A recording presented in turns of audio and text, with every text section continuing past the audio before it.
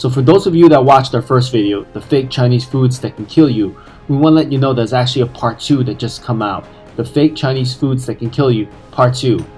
Now, it's currently under review on YouTube. It is 2021 and it's a little too controversial, and there was quite a bit of censors and things, so we can't upload on YouTube as of now. That's not going to stop us from giving you the real news, no matter how controversial it could be. We want to make you aware of the potentially hazardous and dangerous foods that you might be putting in your body, so it's safe for you to consume or not.